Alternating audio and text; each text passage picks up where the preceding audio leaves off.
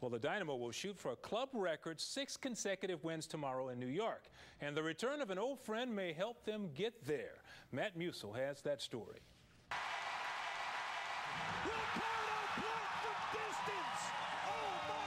Midfielder Ricardo Clark was part of Houston's 2 championship teams in 06 and 07. But after the 09 season, Clark left for more money and a higher level of competition in Europe. But after playing in both Germany and Norway, he got his release last month.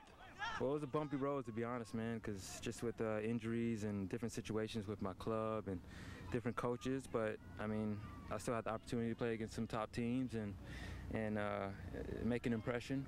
Before he left, Clark was a force from his midfielder position, so much so that he was a regular on the U.S. national team for a number of years. So even though the Dynamo are tied for first place, they're welcoming the talented Clark back with open arms.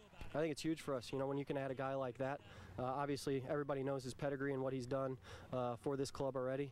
Went over to Europe to get a little more experience, and we're looking forward to him bringing that back. Great player, excellent person. He's going to help us on the field. And Clark is expected to see action tomorrow night in New York. Matt Musil, KHOU 11 Sports.